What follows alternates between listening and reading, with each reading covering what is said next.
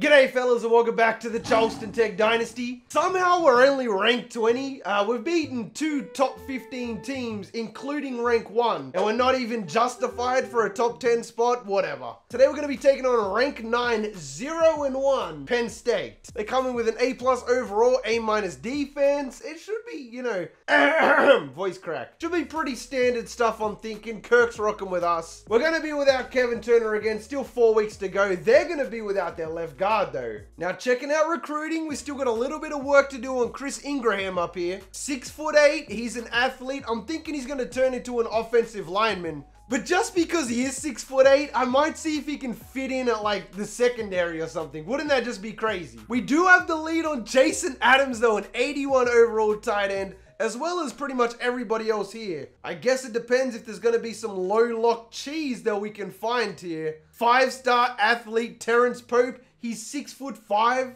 We got 2 wide receivers. Another, man, there is a whole bunch of 4-star wide receivers. I would go for the outside linebacker, but we just don't need it anymore. Other than that, I say we should probably look to invest in the trench if we can, if there's anybody here that looks decent. Maybe these two, but it's a long shot. Let's go ahead and remove Sean Palmer here because there's no chance we're going to get him. We're not going to be able to get Micah Foster either, so we can just forget that. We should look to pick up another cornerback. That's obviously something that we need going forward.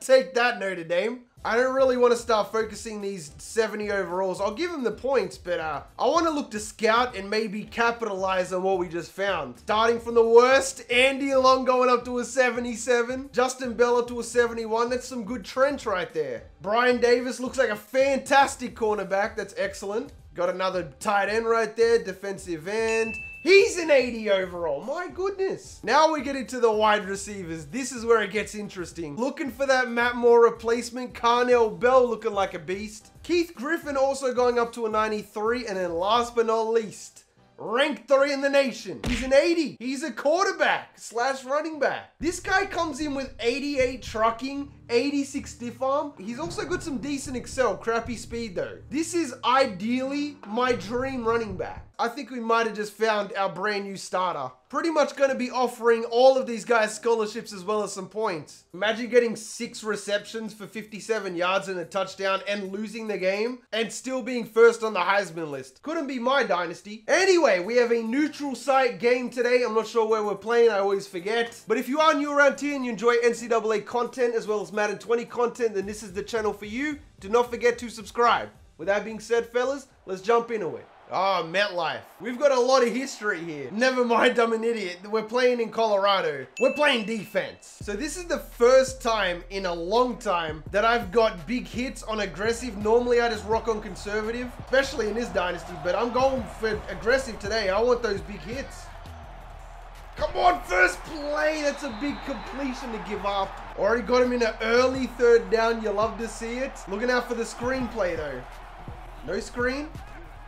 That's also not going to be a 1st down though. Get out of here. Oh, I can already tell it's going to be a long day for Penn State. We are keyed in on that blitz, boy. Go get that. Come on, Ward. Bro. I mean, I kind of asked for it, but still, that's really frustrating. So not an ideal start, but we're still going to make use of it. Marcus Elliott checking in. Let's run a triple option. Why not? Go. Let's go. Bo Davis checking in. The backup, the freshman. Man coverage. I'm taking off. Why not, right? Let's go. Jeremy up the sideline, breaking tackles. We can eventually master that though. We're just adding another dimension to this offense. It's man coverage. I love it. Keep calling man coverage, please. The freshman. Matt West up to the 5. It's all right. We'll adapt and adjust.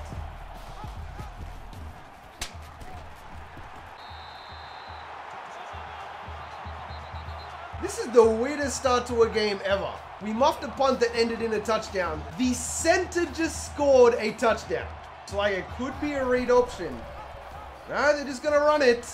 Lucky Williams is there to wrap him up. That's another TFL. Oh, crap. That's bad coverage. He's going to drop it. It's another early third down. This quarterback is still 3 from 4 though on the day. They always manage to still pull out a good passer rating. He's gonna get sacked. He's gonna get sacked, boys. Oh, please tell me this is man coverage. Matt West is about to have a field day. There we go. Oh, step back, jeez. The freshman off the sideline. He's on the 5. Come on. He got it. Wow, the luck of the draw. He rolls onto the secondary. What a beastly play by the freshman. I mean, full props to the defense though. The game took away our best option, which was Kevin Turner, and still we're beating teams like rank 1 Notre Dame, etc. It's literally just because of the it's because of the defense. Yep, you're not going to get away from that. You probably got 1 second max. Got him in another third down situation. If we can get the stop right here, we're looking fantastic. Come on, Chambers, make the play, my guy. Let's see what you got. Jenkins on the sack. That's his 2nd of the day already. Best part is we can run out this clock. We get the ball to start the second half. Kind of want to check Bo Davis in just to see what he can do. Javon's great, but once we get that other running back, he's probably going to look to start. Come on, Jevin. There's going to be more of the same thing. It is. Wow, imagine. Imagine Matt West going for another touchdown. Starting to pick this up as well. Getting the hang of it. There we go. Jevin, he's away. 10, 5, end zone. Let's go. I'm loving it. We're getting the run game involved, the pass game. It's all good. Looks like they're wasting the clock. That's embarrassing. Not only have we already won this game, we literally just broke their spirit. They don't even want to play anymore. Look, he's going to take off. He's going to get the first. Wow. Oh, crap. We got burnt. Travis Chambers, mate. Wow, letting Penn State back in the game like that, though? Damn you, crowd. We have really poor field position to start off this drive. It just doesn't seem worth it, you know what I mean? More man coverage, though. I thought he was on a corner route. Oh, what? That's the most Crow play ever. I got to start figuring out what plays I'm running before I just throw the ball like that. Double slant. He's in. They just tied this game up. Hopefully we can get back to our roots in this second half. Got to take it a bit more slower. Got a bit, too ahead of ourselves just then. Let's go, Willie Ward. Up the sideline. That's a good start. I'll take it. We also have the scoreboard glitch. When we get to the 4th quarter, it'll return. But for now, we're basically stuck like this. We don't even know what down it is. All right, we are looking at a 3rd and super long right now. I assume it's 3rd down. I hope it is. We're going to get Penn State got the pep talk at halftime. Bro, this quarterback just keeps taking off. How did he stiff up my best linebacker? They must have figured us out. They're driving on us at will right now. We can't do anything to stop them. There we go. Phillip Briggs on the sack. Maybe a screenplay. Wouldn't put it past him. It's a run. In the backfield. No way. Briggs is there again. I keep forgetting, but next episode, we have to go check out who's leading the NCAA in sacks and TFLs. Because we got to be ahead in a landslide. Oh, would you look at that? The scoreboard's back. All it took was Penn State kicking a field goal. Crap, that's a bad juke. They keep falling for the running back. That's kind of what I want. Elliott can just do whatever he wants out there. Are they going to press if I change this up? No, they're not. Interesting choice. There we go, Kaplan. That's another big play for the freshman tight end. Are they going to come out in press coverage again? They are. They figured us out. If you haven't figured it out, calling press pretty much eliminates our receivers. There we go, Rivera. That's 4th and inches. We're going for it. There's no way I'm settling for that. Kind of would prefer Marcus Elliott to be doing this, but I'm sure Jeremy Richards can handle it. The milkshake special, being passed down through the years. And there goes an easy 1st down. Got him. Let's go. David Ross in the end zone. Now both of our freshman receivers got a TD. Now I'd be lying to you if I said I wasn't a little bit nervous right now. I don't know if the blitz calling is the play. It might be. Let's go. TFL to Janko. We've already got 280 yards. I feel like we haven't even been out there. Jenkins is going on a spy. We have to put him out there. Wow, how did he get so wide open? He just burnt a safety that has 99 man coverage. All right, I'm doing it. I'm going for the zone coverage. Watch those out routes. He's going to get sacked. He ran into it. They're 1 from 5 on third down conversions. This is it. We just get this play right here. Easy money. We run the clock out. They're going short. Oh, no. No.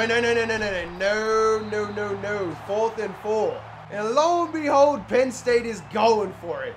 I feel like we got to send a blitz. Let's stay true to what we do.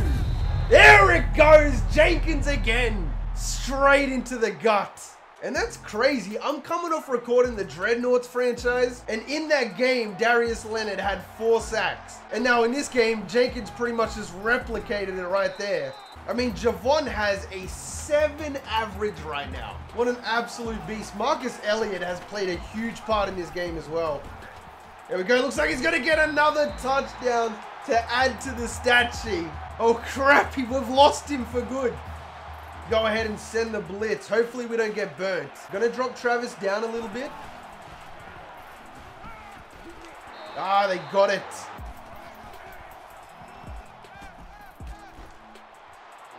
Oh, Freeman. I guess we do need new safeties. Both of them missed the tackle. Like, imagine. It's not the time nor the place. Just recover the ball. Oh, thank goodness. Yes! We're going to come away with another dub. Let's throw it up. Let's go to the end zone. I got to test out Matt West. The 6'4" freshman. We get it off. Is that going to be a touchdown? It is. 2 on the day. Wow, I threw that up blindly and it paid off. What a game. And again, we're just proving how we are a top cat. Like, we are a national championship worthy team. Matt West wins player of the game. What an awesome episode, man. I love that episode. So again, we come away with a win against a top 10 team. Jeremy Richards only threw 12 passes, but completed 75%, 3 touchdowns, 1 pick. On the rushing end, nothing too crazy, but everybody contributing. Bo Davis even getting involved today. On the receiving end, man, Matt West, the player of the game. 141 yards, 2 touchdowns. David Ross only caught 1 pass, but he also caught a touchdown. On the defensive end, Brian Jenkins, 8 solo tackles, 4 TFLs, and 3 sacks. We had 5 on the day. We're going to see where we stack up next episode. Again, though, it is our defense literally carrying us right now. We have created something that not a lot of teams can replicate. With that being said, fellas, that is going to wrap up another episode. This is by far the most fun I've ever had with this series. Hopefully, you guys are digging it as well, man. If you did make it this far into the video, you are the real MVP. I hope the rest of your day is awesome. From me personally, I'm out. Peace.